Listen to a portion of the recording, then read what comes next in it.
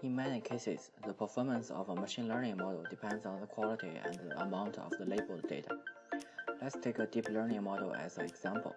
With a trend of increasing layers, more data are needed for the training of the deeper models. But the question is, how could we get such large amount of data and also guaranteeing their labeling qualities? The first question is, how do we collect large amount of data? Many people would recommend using crowdsourcing. Let's take a look at this toy example of using crowdsourcing on Amazon Mechanic Turk for cat labeling.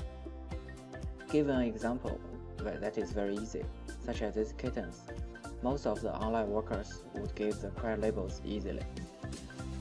However, if this image requires some domain knowledge for the adaptation, the large variation of worker labeling abilities will be reflected on their labels as well. This fact will bring many difficulties for aggregating the crowdsourcing labels. To deal with this problem, currently there are two main research directions. The first group of approaches tend to give lower weights for the weak workers, but give higher votes for the good ones. The second group of researchers are working on designing better incentive schemes. However, they all omitted one important fact. That is, human beings are extremely good at learning a specific task, and they can easily transfer the learned task into similar learning tasks. What if you could teach the workers learn to label? Isn't it a more effective way of utilizing crowdsourcing? With the help of our teaching framework JEDI, you can do it. The main idea is to perform machine teaching on those workers. But first, what is machine teaching? The general definition of machine teaching says that it is an inverse problem of machine learning. Unlike the most machine learning systems, machine teaching requires the target model to be given in advance, and the goal is to find the optimal set of training examples.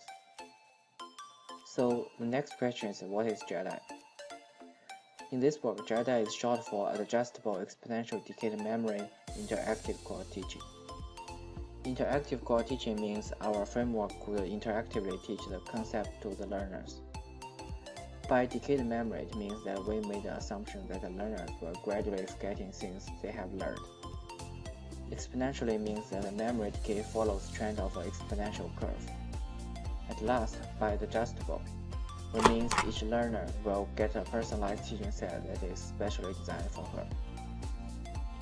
Here is a simple example of the interactive teaching framework. First, the teacher will recommend a teaching example to the learner and ask the learner to give an answer.